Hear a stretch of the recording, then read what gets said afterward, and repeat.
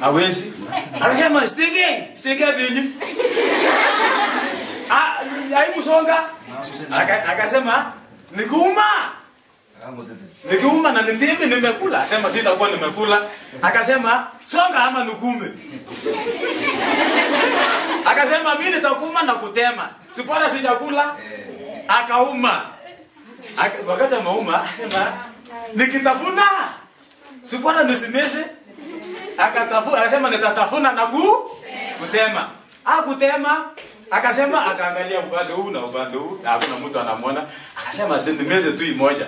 Nimeze tu moja. Na akameza.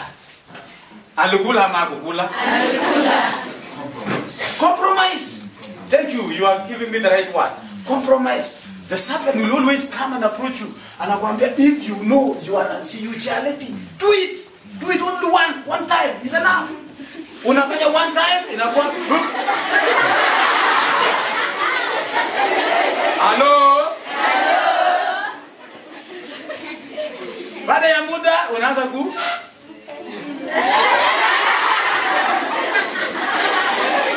Nani kwambia tujaribu kamoja. Very wise. He told Jesus, if you are the Son of God, Jesus knew he was the Son of God. He told him, change these stones into bread. Check that. Change the stones into bread. He knew he was hungry. Sorry. Maandika bread. Hiyo ni mtomba yangu. Into Huko walikuwa macho. I did it deliberately. Mimi najua kuna mtu alikuwa anakumbuka bread hapa. Hello? Niliandika nikijua kuna mtu ni wakati nimesema anakumbuka boyfriend wake anaitwa Fred.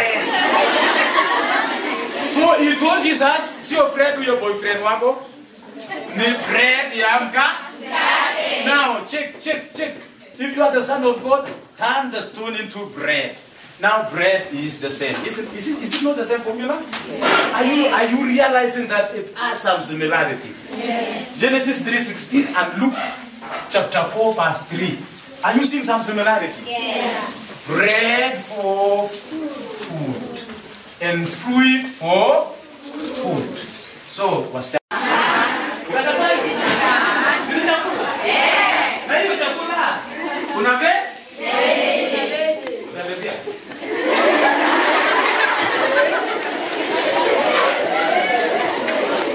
Most of us are fallen into the temptation. They are fallen in sin because of the lack of faith. Shetani ameweka mkamba hapo. Number verse 4 madam. Nasema nini? Look at it because alisema change the stones into bread. It is written. Man does not live on bread alone. That is it. Man does not live on bread alone, but by the word of God. Come on, ladies. Mtu akukuletea maneno. Akukuletea maneno. Umwambie imeandikwa. Unajua wanakuja kwa wanasema si maandikwa hata wenye waende kanisa. First Corinthians, in fact the most quoted scripture. The most quoted scripture by young people. And hata wenye waende church wanaquote First Corinthians, I think it's chapter 7 ambayo inasema msijimane. Anakuambia hivi.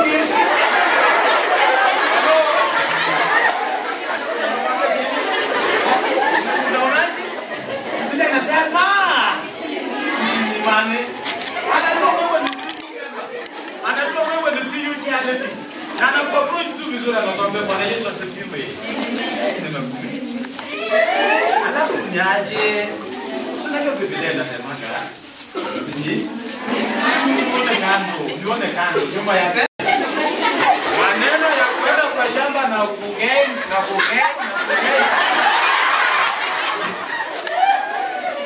Unaenda kwa shamba, unajua sasa leo kuna kiu ya mahindi choma, sio? Umewahi feel tu unataka kula mahindi choma, sio?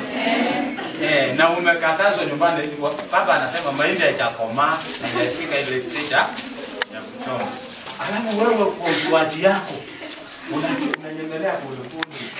Unanyemelea polepole.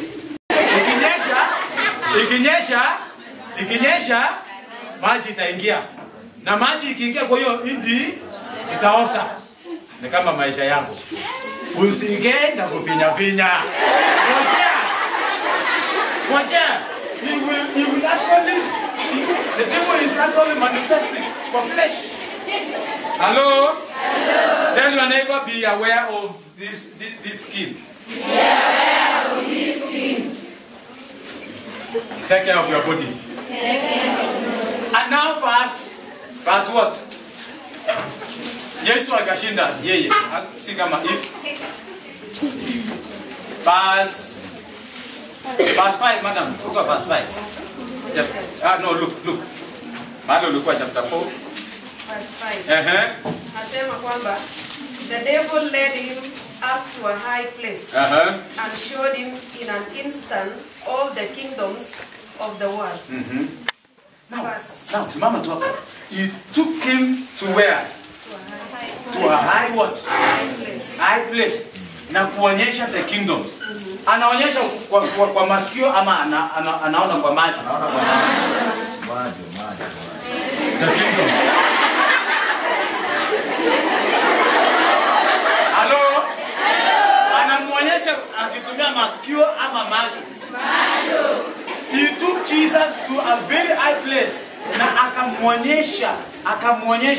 akamwambia hiyo this kingdom will be yours. If you do one thing. That is what? If you worship me. Yesu akamwambia nini? It is written. Do not worship. Makofi ya Yesu. Kataa mambo ya shetani kukuonyesha mambo hapa. Kataa usiingie kwa hiyo nini? And then lastly, because of time, verse 6. And he said to him, I will give you all their... Ruka hiyo madam. End of verse 7. 7. Tumemaliza hiyo. Verse 9. Verses 9. The devil led him to Jerusalem and had him stand on the highest point of the temple. If you are the Son of God. Listen, the question again. If you are the Son of God. He said. Throw yourself down from here. And then he said, throw yourself. If you are the Son of God, throw yourself down here. And you know these are very high place, high pinnacle. And then throw yourself down here. And then he quoted the scripture. He said what? For it is written. Listen, the devil will also quote the scriptures. He will command his angels concerning you. He will command his angels concerning you. And it is there. It's there in the scripture. To guard you. To guard you.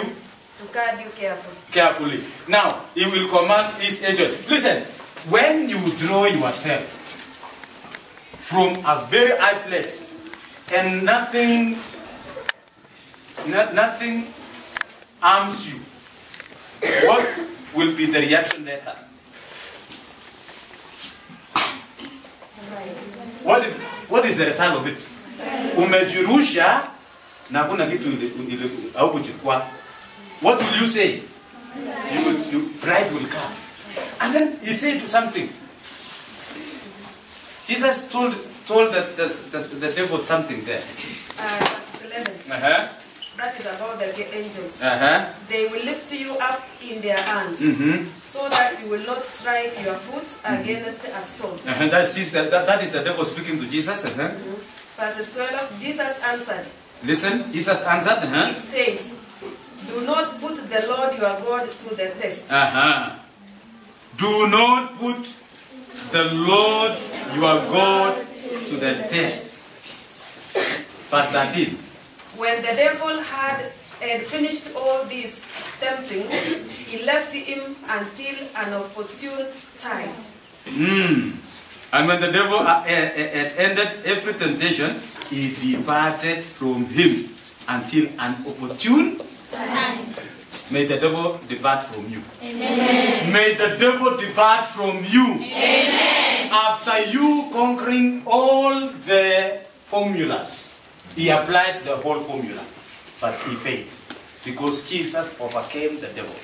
Now may God be pleased to raise a generation in ROSOGA girls who will overcome the devil, who will not give in to the temptations of evil one. Amen? And I want to say, dare to be different and break free from following the crowd.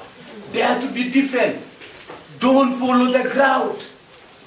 Mamansi. Kuna wimbo ilikuwa inaimbanga wakati shuleni. Tuko poa, tuko freshi. Alafu kila mtu na demu wake. You need to dare and break from that following the crowd.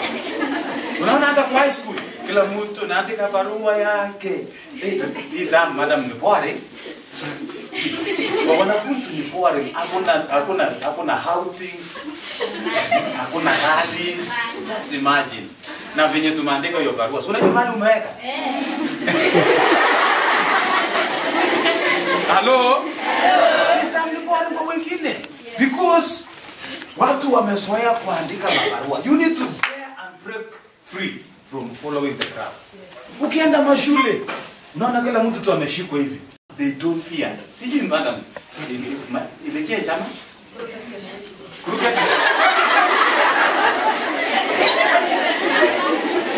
Kuna wengine wanashikana tu kama vile madam. Wanaenda tu.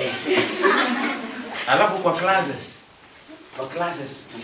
Vituko yenye iko kwa madarasa wakati wa kuna game. Wanaingia tu madarasa huko. Wanakisi jana, wanafanya. Dare to break free from following the crowd. Wanakula tu ngoma.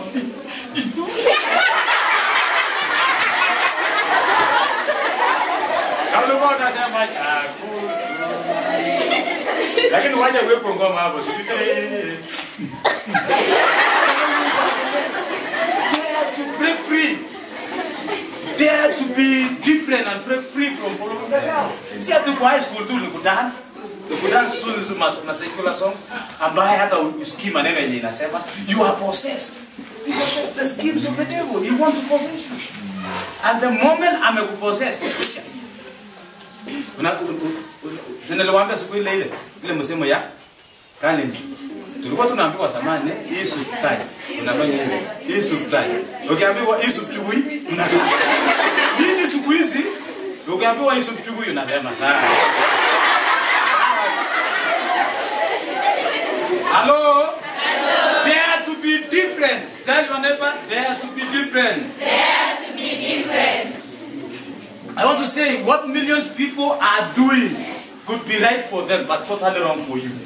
It's not about how many people are doing this thing. It's about, is it right for you to do it? Don't follow the crowd. And in fact, don't choose your path based on numbers. Don't choose your path based on numbers. Kama watu wamekanyaga wengi barabara, don't choose kwa sababu watu wamekanyaga hapa, wacha nipite. Inaweza kuwa ni barabara mbaya. Don't choose your path based on numbers. You must be very wise. Because following the crowd eliminates the pressure of needing to think and choose. Those people wenye wanafuatanga watu, hawana kufikiria. They don't think. Wengine wanafikiria juu yako. Na kwa sababu wamefikiria na ni friend wako unasema twende. So mumeona hata kwa hii shule yetu. Si mumeona watu kama hawa. Mwenye wako kwa darasa anaambiwa twende lu. Anapenda.